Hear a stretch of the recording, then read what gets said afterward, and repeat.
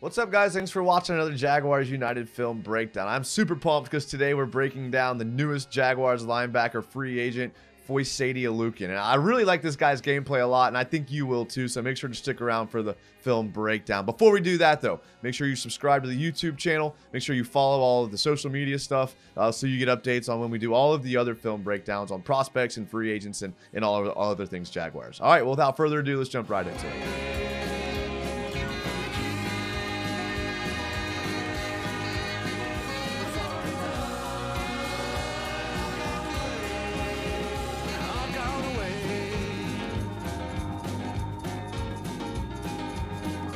Before we jump into the film, I just want to say a couple things about Foyesade Oluokon and why I actually like him a lot. I was going to originally just put him in with a video with another prospect and do like kind of a double prospect video.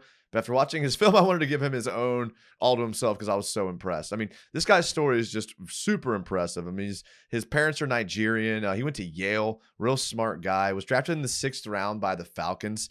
And the guy is incredibly athletic. I mean, he was a safety in high school, linebacker in college. I mean, the guy just played a lot of different positions, and you can see it when you watch his film. With 64 games in Atlanta, he has 454 total tackles. That's 5 sacks, 11 pass breakups, and in 2021, he led the NFL with 192 tackles. He's the only player in the NFL to actually record 170 tackles and 3 interceptions in a season. Those 170 tackles were good enough for 7th most tackles in NFL history. And I understand that the game is a season longer now, but still, I mean, at 6'2", 229, he ran a 4.56 40-yard dash at his pro day, a 4.12 20-yard shuttle, and a 37-inch vertical jump, a 123-inch broad jump. I mean, this guy is incredibly athletic, and you're going to see on the film why that athleticism helps him so much. But enough talk. Let's get to the film and just take a look at who he is. This is from the end zone film, which I always love to see. Foyesade right here. I mean, the Dolphins are in a spread formation here, so Foyesade pretty much has the middle of the field all to himself. He's responsible for everything in the middle of the field. At the snap, now, Tua's going to make a pretty horrible throw here, and he's going to throw it right to him. But, I mean, how many times have we seen defenders have the ball thrown right to him and they drop it? Right? Soft hands, makes a good play. But what I want to show you here on this play that I just love about him is watch his footwork. I mean, a big thing about linebackers is their footwork.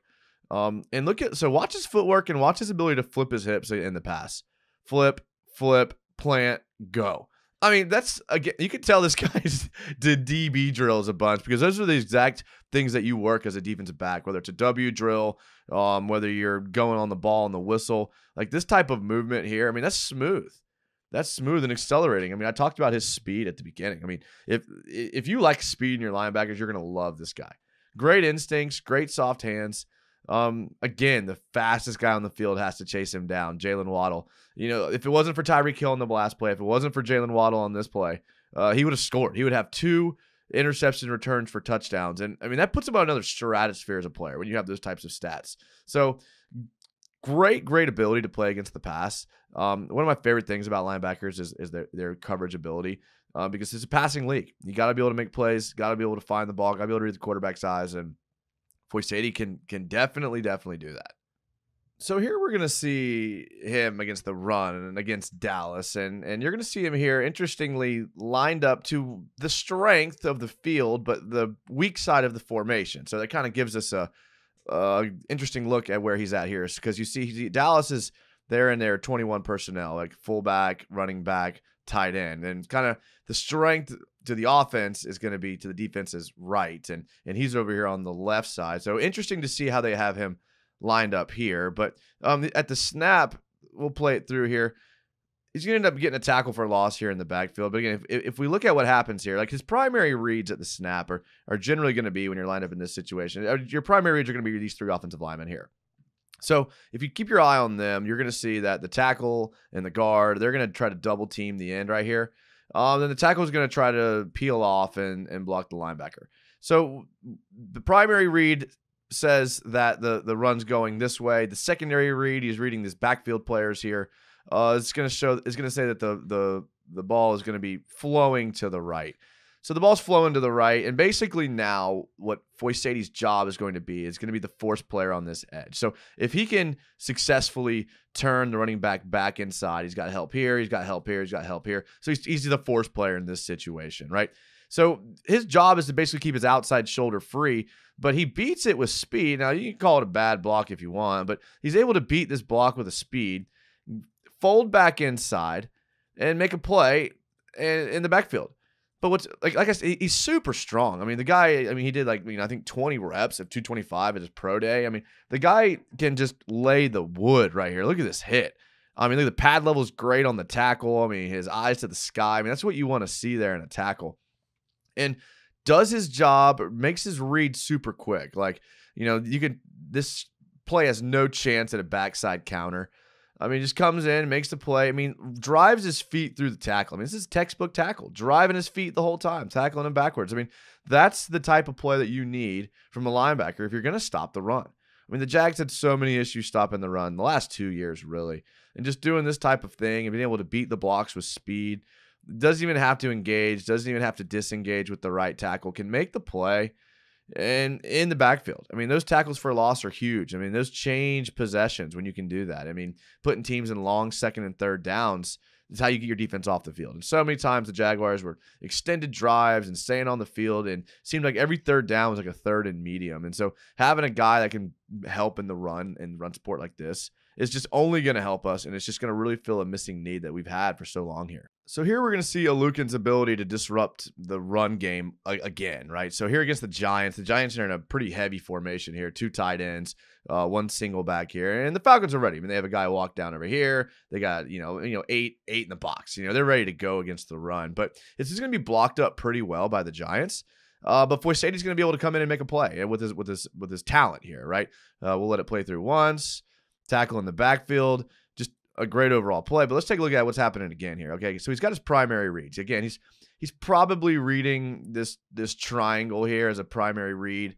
And as soon as he starts to see the play flow away from him, now he's got to make a decision, right? He knows he's got some help here. He's kind of a spill player in this situation.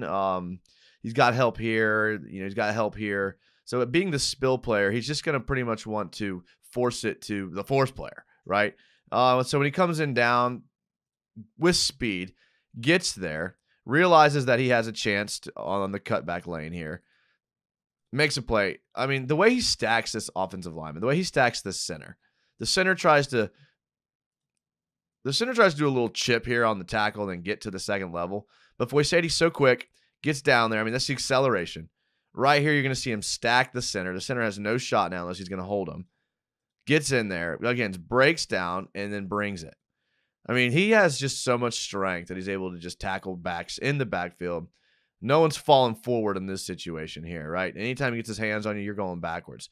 But just his ability to read and react. I mean, as soon as the ball snapped and the gap opens up, Foyesade's there. And this reaction time is what allows him to stack the center. If he's any slower, half a second slower on this read, the center's able to block him. Maybe they have something on the backside there. I mean, you can see if the center gets there. I mean, this play might have been designed for a cutback lane. I don't know. It looks like the cutback lane is open if he can get there. Foyesade makes his play. Again, he makes the right reads. His primary read is right. His secondary read is right. He finishes the play with the tackle, and he's able to make a play in a phone booth. I mean, his ability to move in a phone booth right there. I mean, that's talent. That's talent right there. I mean, he's going to – that's what you got to have. If you're going to be a run stuffer, you got to be able to play like that. Great play. Love to see it. Now, it's no secret to anyone that watches any of the other film breakdowns that I just love athletic linebackers. I mean, I do. I mean, I loved Miles Jack when he was here. I loved Telvin Smith. I love the way that they play. I mean, I love speed from that linebacker position. But you got to be able to play against the run. So we've seen Foyesade be able to play against the run. But also, if you dial up a Mike Blitz, he can do that as well against the pass. So here we're going to see him. He's going to be lined up again in his typical Mike strength to the field formation. Patriots in a 21 personnel, 2 backs, 1 tight end. And this is going to be a play action here. We'll let it play through. Play action, Mike Blitz. Foyesade comes up on the outside and gets a sack. Now, let's take a look here what happens. So if we pre-snap, he's kind of moving all over the place. Didn't get all that on the film. But when he when they call the Mike blitz, whatever it's called, a fire blitz, whatever, like anything like that, he's going to come in here. And with the flow of the play kind of going away from him, it kind of gives him an opportunity to use his athleticism. This is why you want an athletic linebacker, because when plays like this happen, now he's straight line to the quarterback. And when they call this little, I don't know if it was a PA, I don't know if he's designed to be a sprint out or if this back was, before the back could even get a chance to block, Foyesade's there. The back is responsible for blocking any blitzers here. Can't even get there. Can't even get there. Like, just too quick, too fast. The guy has safety athleticism, but tackles in the strength of a linebacker. It's the reason why this guy has played himself into the contract that he has. The guy just got paid by the Jags because of plays like this, because of his ability to be one of the most athletic guys on the defensive field. And when you can do this, it opens up a lot. Like, Mike blitzes aren't always this effective, and coaches don't call them a lot because a lot of times the Mike just gets caught up in the wash or gets blocked by one of the big boys on the interior, or picked up by a back, because a back can block a blitzing linebacker. Blitzing linebackers typically aren't this fast, and they typically can't move this quick from side to side. So this just opens up your defense to be able to do a lot more stuff. It allows you to catch offenses off guard. It allows you to do things that offenses aren't predicting because you have speed at those positions. So super excited. Hope the Jags can utilize his speed from this position this way. All right, so the last play I want to finish with Foyesade is you got to show off his football IQ, right? You can't be a middle linebacker. You can't be the middle of the defense if you're not a big brain football IQ guy. So here we go here. The Saints are going to try to do a little bit of trickiness, right? So Foyesade here in the middle, Mike linebacker on the hash. I like to see it. The Saints are going to do a little pre-snap motion. Now, they are lined up in like an 11 personnel, but they're real tight. Okay, they're real tight. If you'll notice here, look at how tight this guy's lined up. He's lined up real tight. This is Deontay Harris. This is return specialist Deontay Harris. So what happens on this play is the Saints are going to try to do a little trickery here, right? They're going to try to flow everything to the right and then bring it back with a little toss to the left. They get 8 or 9 yards on this play, but this had big play potential written all over it. Harris is a fast guy for sure. And look, when you're a linebacker and you're all your primary reads here, here, and here, when you're a Mike backer, when they all start flowing this way, it's really, really easy to just shoot down into the gap and to just try to be disruptive. Like, especially when you have speed and athleticism like Foyesade does. He wants to try to get in there like we've seen on the previous plays. He'll try to beat the lineman with speed, try to get to the gap before they can block him, and then wreak havoc once he gets to the gap. But when you have a big brain guy and you're high IQ, you get to also watch your secondary reads. So the primary reads all go to his right, but if he watches the tight end and then you watch the receiver here lined up tight, they're going to start flowing the opposite direction. Now, this keys Foyesade that he needs to not commit. He's going to put his foot in the dirt, get off of a block, and then he's going to take a great angle. He defeats 2 blocks here. He really does. Defeats 1 block there, then defeats another block there, and able to make the tackle. This could have been a first down here, but he makes the tackle and he doesn't get it. Athletic guy. It's crazy because he's so big that he doesn't look like he's moving fast. But, look how much faster he's moving than everyone else on the defense. And when he gets to his tackle here and he makes the tackle, you can see how athletic he is by just his ability to lunge and make the tackle here.